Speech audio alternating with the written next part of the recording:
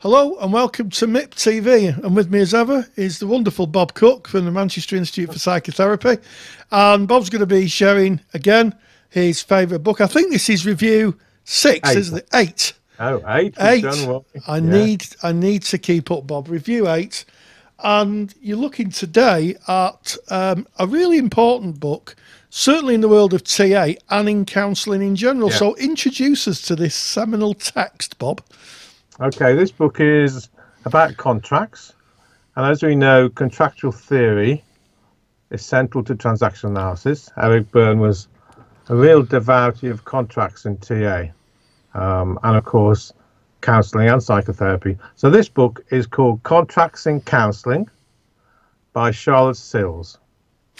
Okay, now with the advent of the new BACP ethical framework that came out on the 1st of July in 2016, one of the ethical demands really is that we keep relevant records, and some therapists see that as contracting, and there's different forms of contracts. So it might be useful, Bob, if you take us through, you know, there's like a business contract and then there's a therapy contract.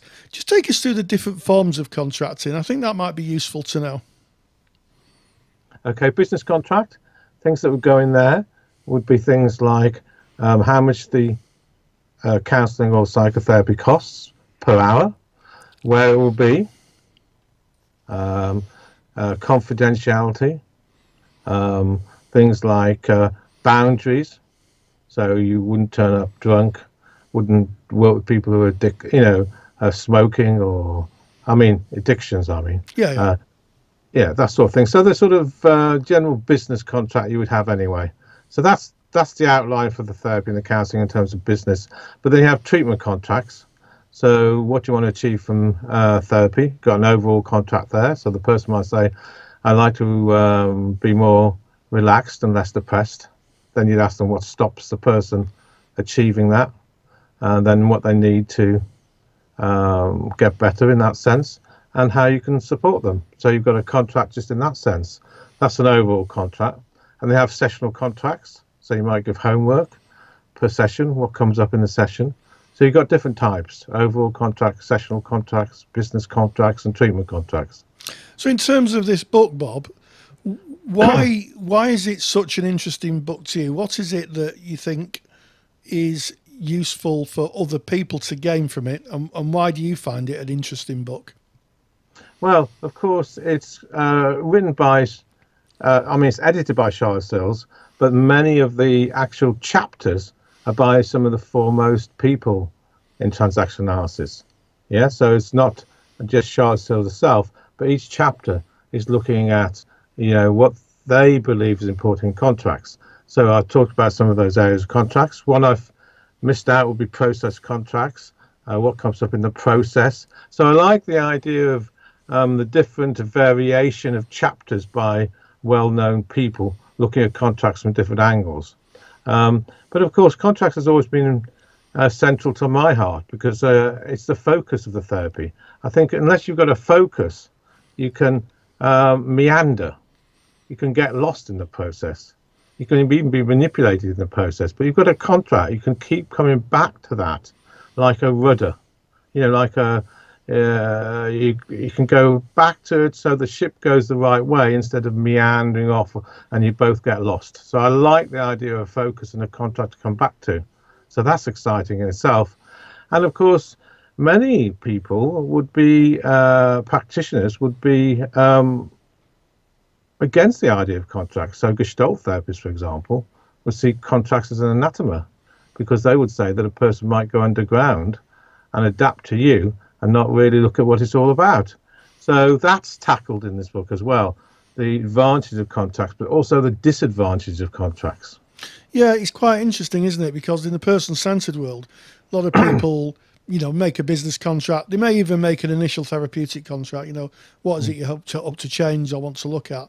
But it's noticeable, and certainly through my experience talking to people like yourself and Gestalt therapists, that there are different methods in psychotherapy rely to a greater or lesser extent on contracts. And in fact, in the world of TA, there is the contractual school, isn't there, if I'm not mistaken? Now you've got the cathexis school, but where you are right, there's Eric Byrne, the creative transaction analysis, created the classical school, sometimes called the Byrnean school, actually saw contracts as pivotal to change.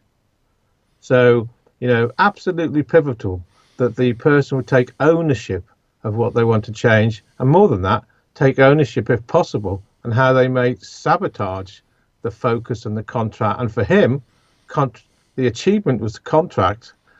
As you actually complete the contract, that was cure. Yeah. So according to Byrne, once the contract had come to an end and it was successfully completed, that was it. That was it. Or you move on to a different contract to look at something. Correct. Yeah. So it gave a beginning, middle, and end to the therapeutic process. Yeah. I mean, it is interesting. So what do you think students may get from reading a book on different forms of contracts? What do you think they may take away from it? That especially for beginning therapists, I think, beginning counsellors, it gives them a structure to hold on to. It gives them a form to the actual 50-minute hour in terms of what a person will achieve from that, or what they're going to be looking at that. And that is in itself is a structure. But more than that, it gives an overall structure. It gives a sense of meaning to the psychotherapy sequences. In other words, a sense of direction. And for beginning therapists, that's really important. Otherwise, they can, as I said, meander on, get lost, and the therapy could go on forever. Yeah, and there's an ethical point of view there as well, isn't there? That as therapists, we aim to make ourselves, I guess, redundant. So we don't want to keep clients in therapy for longer than they need to be. No, I mean that's very true. And Eric Byrne had a very strong view on this. He believed contracts should be adult to adult. In other words, not from some historical child place being made, i.e. adapted or rebelled, or not from some parent, like you should be doing this, but the contract should be made in the here and now from an adult place.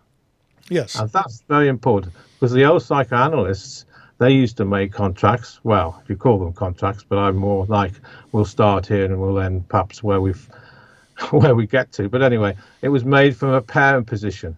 It's made from I'm okay, you're not okay position, I think, very much with the very old psychoanalytical places where the psychoanalyst was the expert. Yeah, so you make an important part there about power in the counselling and the therapeutic relationship, about the contract being bilateral and allowing clients autonomy to make decisions about what goes, certainly in terms of the treatment contract, what they want. Well, it sounds a really good book. It sounds like one that students should be reading, especially in our new ethical world that we're moving into. So, Contracts in Counselling by Charlotte Stills. We will put a screen grab at the end of this video so that people can have a look, and also in the description below we'll put a link so if people want to buy it or examine the book, they can click onto it. And of course, in the modern world of YouTube, Bob, we have to make a disclaimer saying that we're not being paid for this, we're not getting a free copy of this. This is just you sharing your love of books and not a commercial venture. So as always, Bob, a pleasure to talk to you, and thank you very much. Thank you.